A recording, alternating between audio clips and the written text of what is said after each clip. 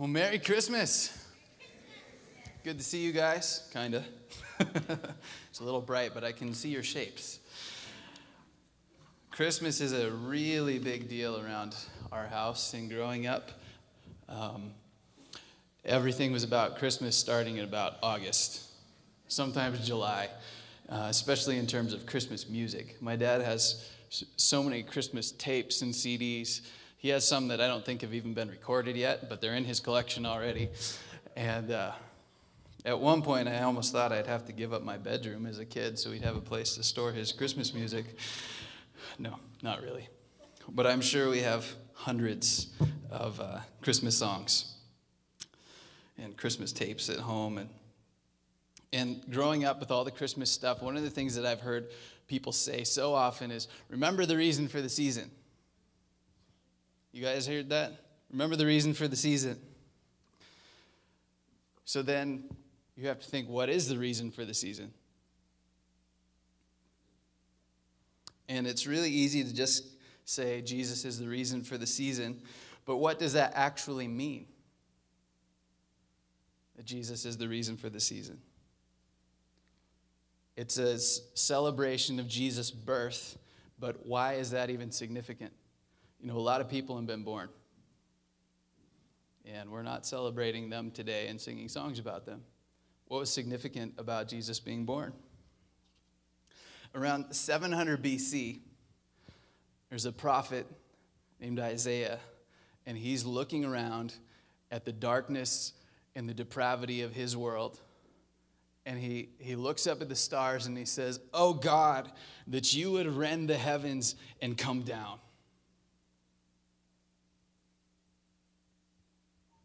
And really, that's what religion is all about. People trying to tap into a higher power, people trying to tap into some extra help. Because deep inside, we all know there's got to be more than this. And what's interesting is that even the people who seem to have everything are the people who are still searching the hardest. You look at all the top celebrities, you look at all the top politicians, and they're all falling into drugs and sex scandals and all these things because even though they have everything to people like us, they still don't have what they're looking for. They're looking for something bigger, looking for God to come down.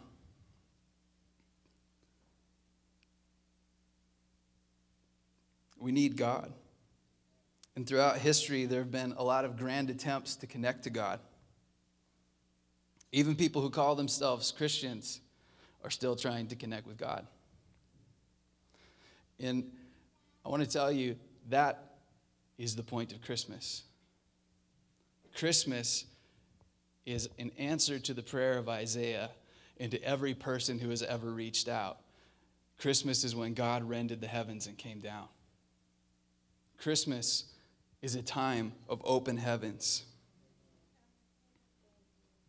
You know the verse, John 3:16, God so loved the world that he gave his only son, that anyone who would believe in him would not perish, but have eternal life. And Jesus himself said, I came that you may have life and life to the full, an abundant life. And then the Apostle Paul, when he described the kind of life that comes through Jesus, he called it the life that is really life. And I believe there's a profound difference between existing and living. There's a difference between breathing and being alive. And there were a lot of people who were existing and breathing in the day of Isaiah. There were a lot of people breathing and existing before Jesus was born. And Jesus came and invaded that with life that is really life.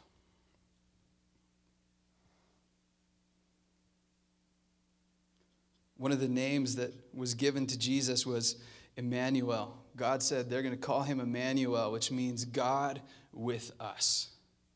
Christmas, the reason for the season, the reason Jesus was born, was so that the heavens could be split and there would be no separation, and God would be with us. When Jesus was born, all of history changed. My friend Surprise from Mozambique says that heaven was unzipped when Jesus came. It was a significant, very significant thing, because humanity as a whole has royally rebelled against God. At some point or other, as much as we want God, most of us have decided in one instance or another, or maybe many instances over and over, to raise our fist at heaven and say, God, I'm going to do it my own way. I've done that, and you've done that. There's a law written on our hearts that tells us what God requires. And there are a lot of times we haven't followed through with that. And you know, when God gave his rules and his laws in this book, you may have read them. When God described them, he said, these are commands I'm giving you for your own good. He's not a mean rule giver trying to mess up our lives, but he's trying to give us things that will protect us. And every time that you and I have decided to do it our own way, we shipwreck our own lives. And that's exactly what Jesus stepped into.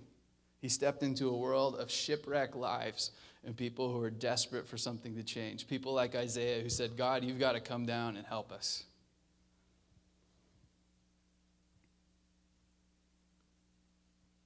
What's amazing is the angels showed up at Christmas, the first Christmas, and they said, hey, God's in a good mood, and he's not mad at you.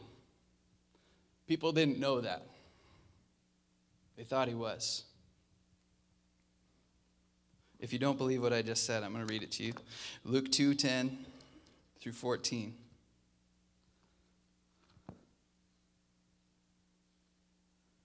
I won't tell you to look at it in your Bibles because you probably couldn't read it in this light anyway, could you? Luke 10 through 14. I'm going to start a little bit earlier.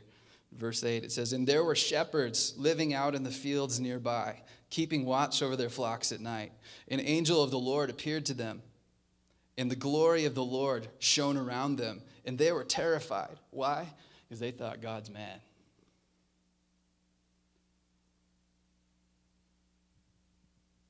But the angel said to them, do not be afraid. I bring you good news of great joy that will be for all the people. Okay, that includes you. That includes me. They brought good news of great joy that is for us. Today in the town of David, a Savior has been born to you. He is Christ the Lord. This will be a sign to you. You will find a baby wrapped in cloths and lying in a manger. Suddenly, a great company of the heavenly hosts appeared with the angel, praising God and saying, glory to God in the highest, and on earth peace to men, on whom his favor rests. These angels brought the news, hey, God's in a good mood, and he's not mad at you. He loves you. And he's about to release peace into your life. The areas of your life where you feel like everything is spinning out of control so fast, you're going to wreck. He's going to bring peace to that. He's going to say, still, no more spinning. And it says, to men on whom his favor rests. You realize that when God said that, he wasn't talking to very holy people. He was talking to normal people. In fact, it says, this will be good news to all the people. To the worst person, God says, I'm going to give my favor. I'm sending favor. I like you.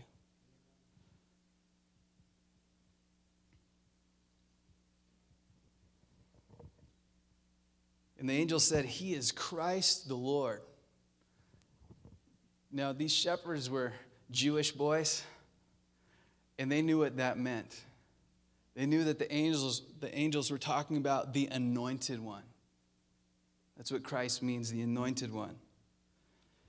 And the same guy, Isaiah, who had asked God to come down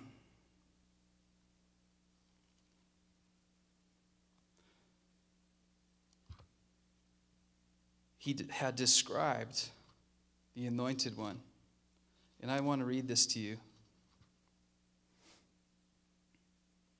as soon as I get my notes together here. He was describing what this anointed one, the Christ, would be like. The Spirit of the sovereign Lord is on me, because the Lord has anointed me to preach good news to the poor. He has sent me to bind up the brokenhearted, to proclaim freedom for the captives and release from darkness for the prisoners, to proclaim the year of the Lord's favor and the day of vengeance of our God, to comfort all who mourn and provide for those who grieve in Zion, to bestow on them a crown of beauty instead of ashes, the oil of gladness instead of mourning, and a garment of praise instead of a spirit of despair. They will be called oaks of righteousness, a planting of the Lord for the display of his splendor. And it says those people will go on to rebuild the ancient ruins and restore the places long devastated. They will renew the ruined cities that have been devastated for generations. So this anointed one comes into the middle of the worst situations and flips everything around. He's anointed by the Spirit of God with power to do that. And when Isaiah said, "Oh God, that you would rend the heavens and come down," he had already written this. And he knew this is what was coming. So when he was saying, "Oh God, rend the heavens and come down," he was saying, send us the anointed one who's going to flip this all around. And I love verse 3. It says that he will bestow on them a crown of beauty instead of ashes. And then in the end of that verse, it says, they will be called oaks of righteousness. You know what ashes come from? Burned trees, burned things. And God is going to take everything that you think is nothing, it's just ashes. You can't even recognize it, and restore it back to what it was in the first place. For his splendor. So that's who Jesus was. He came to flip all of this stuff around. He came to heal the blind. And you know, one of the things I love about this story is that it's also in Matthew 2. It says that the people who got the news were not the best people. You know, we have the shepherds. We don't even know their names. We don't even know which outfit they worked for, cowboys. What brand was on those sheep? I don't know. We know nothing about them. They're just out there, forgotten by the rest of the community, doing hard labor, blue-collar guys. And God appears to them and says, I'm going to give you everything, news of everything the world has been waiting for. So Christmas means that there's an open heaven for normal people, forgotten people. And then in Matthew 2, it talks about how the Magi saw the star in the sky. And Magi weren't perfect people either. In fact, they were in the wrong religion. Today, we would consider them New Age astrologers.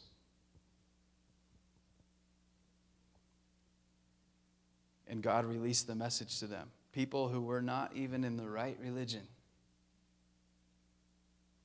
You know, God loves people who are not in the right religion. God loves people who don't have a religion. God loves Buddhists. God loves Muslims, New Agers. He even loves Christians. God loves prostitutes. And he releases his message of open heavens. I'm going to take your ashes and I'm going to make them into beauty. That's what Christmas is about. Jesus was born. In Acts 10:38, it says that God anointed Jesus of Nazareth with the Holy Spirit and with power, And he went around doing good and healing all who were under the power of the devil. For God was with him. Every person who had been under the weight of Satan's attacks on their lives, everything going wrong, Jesus came to redeem them. 1 John 3:8 says that the reason the Son of God appeared was to destroy the works of the devil. Everything that's destroying you and I, Jesus came to destroy it so we could be free.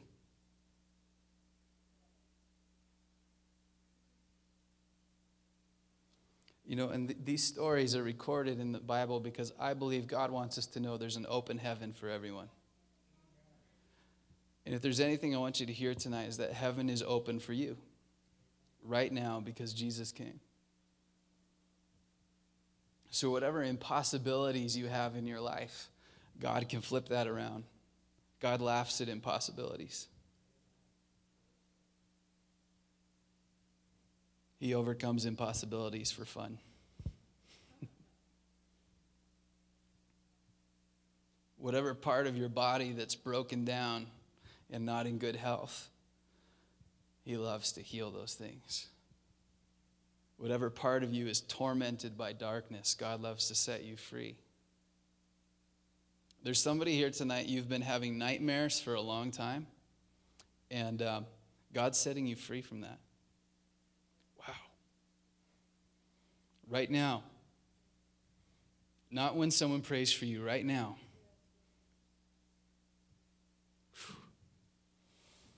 I can just feel God crying because he's felt your pain about the nightmares. Like you don't even want to go to bed at night. You try to stay up because you have nightmares. You stay up as long as you can. You read a book. I see you sitting in a chair. You're reading a book with a little lamp next to you, kind of a rocking, moving type chair. And God wants you to know that he sees you. And he cares about what you've gone through. And he's going to restore even the health you've lost. And there's people who have lost jobs. God's going to get you new jobs and give you jobs back that you weren't supposed to lose. Wow.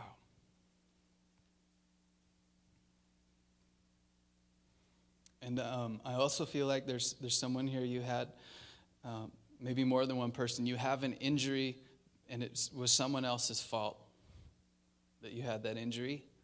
And God wants to heal you right now.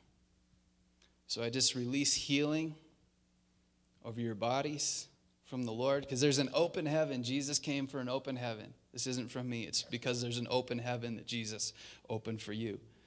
And there's healing coming into your body. Because God cares about you. If you are one of those people, you've got an injury because of someone else's fault. Maybe it was a car accident. Maybe somebody dropped something on your foot. I don't know. But God wants to release healing. Just reach out your hands in front of you right now and say, God, I'll take that. You know, the scripture says that when Jesus was crucified, the veil in the temple was torn in two. That was a big deal. There was a veil in the temple that separated people from the place of the temple where the presence of God was. The Holy of Holies, the most holy place. When Jesus died, that veil was ripped in two from top to bottom. Some scholars say that that veil was several inches thick, and it was ripped from the top. It was God's initiative, not somebody just trying to play a prank. And the reason that happened was because God wanted everyone to see that he was coming out to be with them. God really likes you.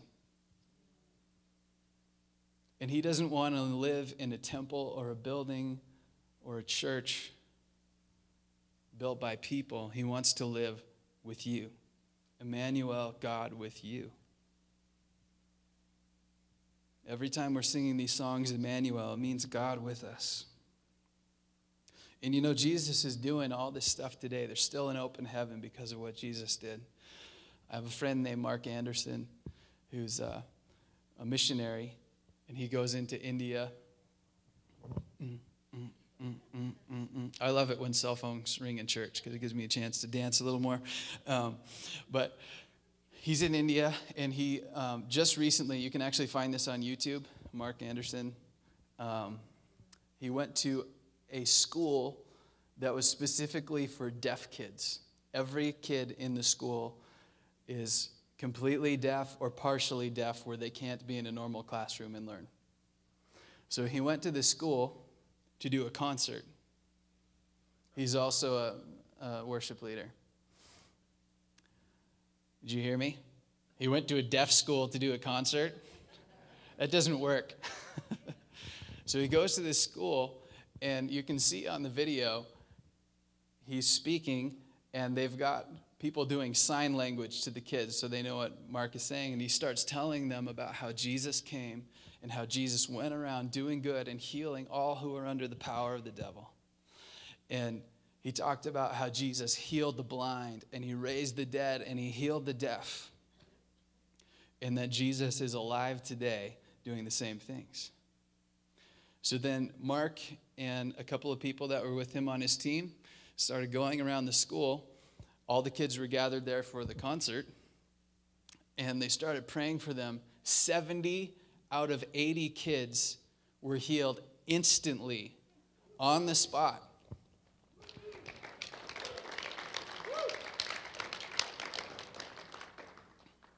That was not 2,000 years ago. See, this is good news to all people for all times right now. And then in the video, you see as my friend Mark gets up and plays his guitar, and these kids are hearing music for the first time in their life, dancing, freaking out, praising Jesus. And then they ask Jesus in their heart because they want to know this God who just healed them, who gave them their life back, who took their ashes and turned them back into what they're supposed to be. Gave them a beautiful life again. And God wants to do the same thing for you. So I just want to challenge you guys. Don't remember the reason for the season. Experience the reason for the season. That's the point of everything we're doing tonight. We don't want to talk about him like he's not in the room. He's here right now. Revelation 3:10 says that Jesus is standing at the door and knocking and saying, if you open the door, I'll come in. See, Jesus has been released from God the Father to bring good stuff into your life because God's not mad at you. He loves you. And if you'll open the door to him, he's going to release it. He'll come in.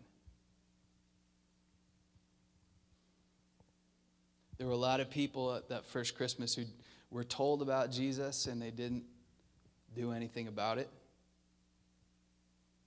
But there were a couple of shepherds, a couple of normal people, a couple of New Agers doing magic tricks they weren't supposed to. And they believed and they came to Jesus and they experienced him. So we're gonna end with prayer tonight.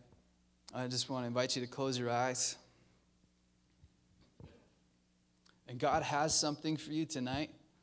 So I would just encourage you to, if you'd like, just put your hands out in front of you like you're about to receive a gift.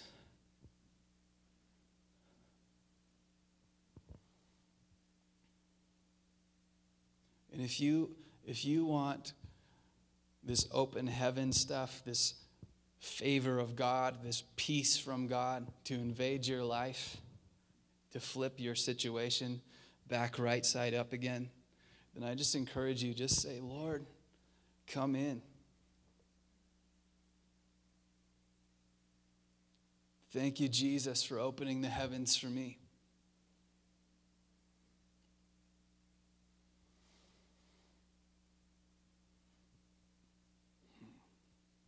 And now, God, I just pray that your peace will begin resting on each one here. Lord, especially people who feel like their life is spinning out of control and they don't know why things are happening the way they're happening. God, I pray that you just bring your peace.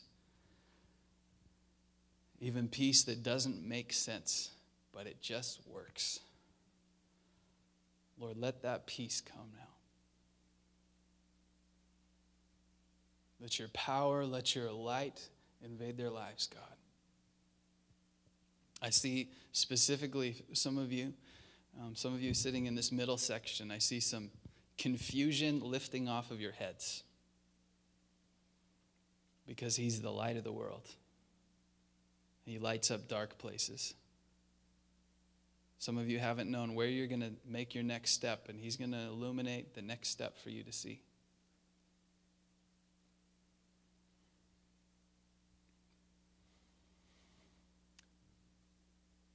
And if you want this stuff, I just encourage you also to just say, Lord, I want you all the time in my life. I want your presence all the time. I want God with me all the time. Thank you, Lord.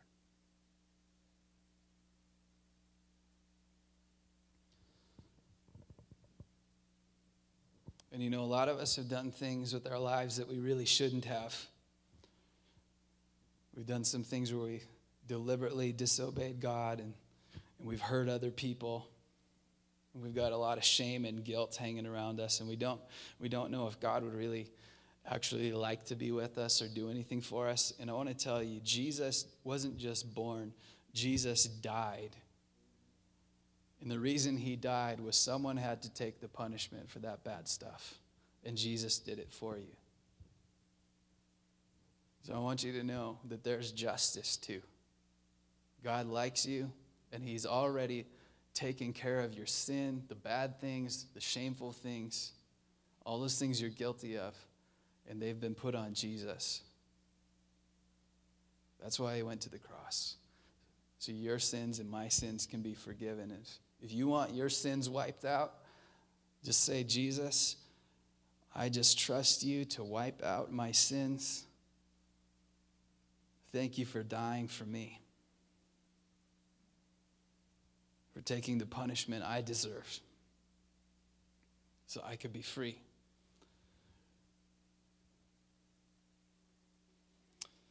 Yeah.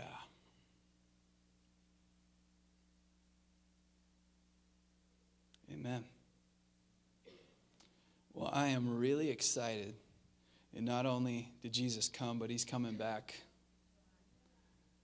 You know, Jesus was raised from the dead.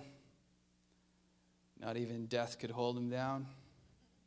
And he's coming back. And right now, his Spirit is resting on you. And that's a reason for a very Merry Christmas.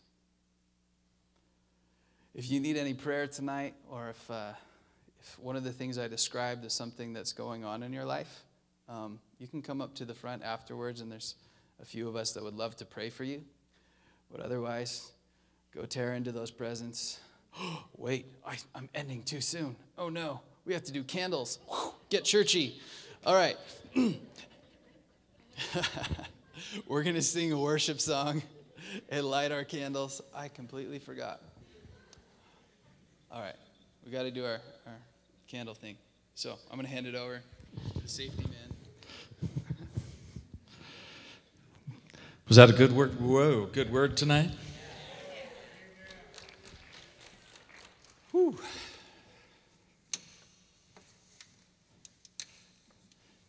God was here tonight just encouraging, speaking, offering hope, life, and possibility. Wow. I'm going to invite you to stand right now. Hopefully you received a candle when you came in. And what we're going to do tonight is we're going to have a few of our ushers that didn't get appointed, so I need a few of you guys who normally would do this to come on up here. And sure, yeah. And what we're going to do is, as we sing, these guys are going to come with their lighted candle to the end of your row, And what we want you to do is keep your candle upright. Excuse me. No, they're going to hold their candle upright, lighted, and you're going to tip your unlit candle into their flame. And as soon as it gets going, get it back up there again. We're just trying to keep the wax off everything. And we don't want anybody's hair to catch on fire and all that stuff. So the fire marshals get nervous about these candlelight services.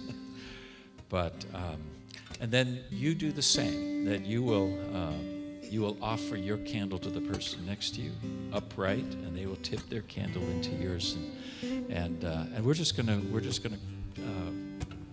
worship as we go out tonight, and we'll all get lit up, and then we'll have a chance to lift our candles together, and then we'll be done.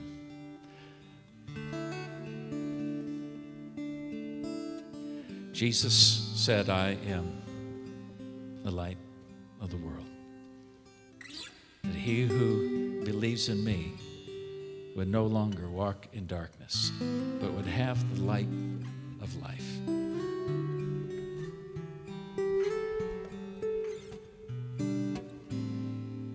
So tonight, Lord, we just thank you that you came as the light of the world. And we thank you that your light can now become our light. We worship you for light that has come into our darkness. And we just love your presence, Lord. So let's sing together. Light of the world, you step down into darkness. You open my eyes, let me see beauty that made this heart adore you. Hope of a life spent with you. So here I am to worship, here I am to bow down, here I am to say that you're my God. You're altogether lovely, altogether worthy, altogether wonderful to me. King of all days, also highly exalted, glorious in heaven above. Humbly you came to the earth you created, all for love's sake became Lord. So here I am to worship, here I am to bow down, here I am to say that you're my God. You're altogether lovely, altogether worthy, altogether wonderful to me. And I'll never know how much it costs to see my sin upon that cross. No, I'll never know how much it costs to see my sin upon that cross. So here I am to worship, here I am to bow down, here I am to say that you're my God. You're altogether lovely, altogether worthy, altogether wonderful to me.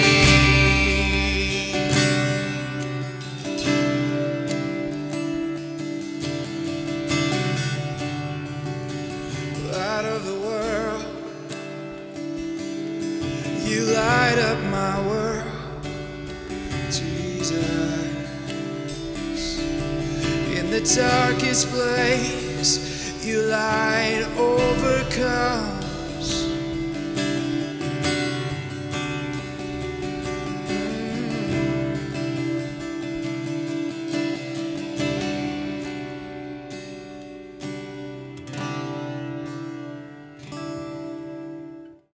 We say that we love you. We say, Lord, thank you for coming into our world, for splitting open the skies, loving us the way that you do, so perfectly, so wonderfully. And Lord, we just dedicate all that we're going to do now in the next 24 hours to you, for your glory and for your honor. All the people that we hug and kiss, and all the presents that we give, and the smiles that we share, our laughter, and these songs that we sing, all the different things that we're going to do, Lord, we do it because you started the whole thing in the gift that you gave to us and the way that you wrapped your arms around us. We say, happy birthday, Jesus. Oh, lift your candle high. Wow.